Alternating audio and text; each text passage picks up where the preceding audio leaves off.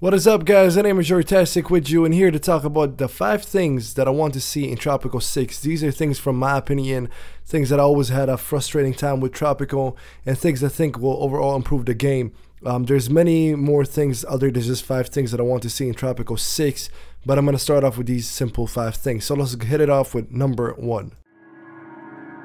So number 1, it has to be bridges. I understand there's not too many offshore, land or in the island, but bridges. As you can see here, you can't even connect the bridge. It'd be nice to have that place right there. Have a little hotel or little motel or something fancy. But bridges would be nice. A little dots and dots around the island of land that you connect to would be very useful and very helpful, and it would expand your map a little bit since the tropical maps aren't big to begin with. So one thing that I really would like to see are bridges, because like I told you, it just makes the game that much more dynamic and that much more versatile. The number 2 thing I would like to see in Tropico 6 is a better cycle between day and night. As you can see here in the time lapse, it's very plain to me, to be honest with you. Just the color changes a little bit. A day-night cycle would be awesome. It just goes from from kind of a dusky orangey temperature colored to a normal afternoonish daytime. So day and night cycle would be really cool to see in Tropico 6. I think it would add that much more color to your island as well, and that much more depth.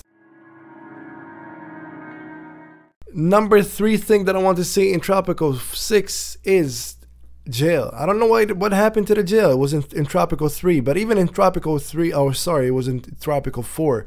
But even in Tropico 4 and 3 as well, once you jail someone, you can't even early release them, or you can't extend their sentence. You can't do nothing. Once they're in jail, they're in jail. So in Tropico 6, I would like to see the jail come back, the prisons come back, and I would like to see more flexibility and more control of what we can and can't do with that person when they're in jail.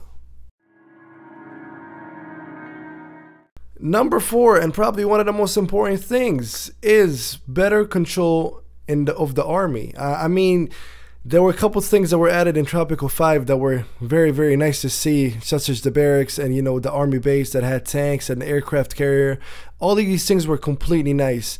The fact that it added that much more flexibility to your attack. But once somebody attacks you, your troops just run all over the place. You have no control of where strategically to put them. For a game that heavily depends on people invading you and rebels attacking you, I need to see better control in the military in Tropico 6.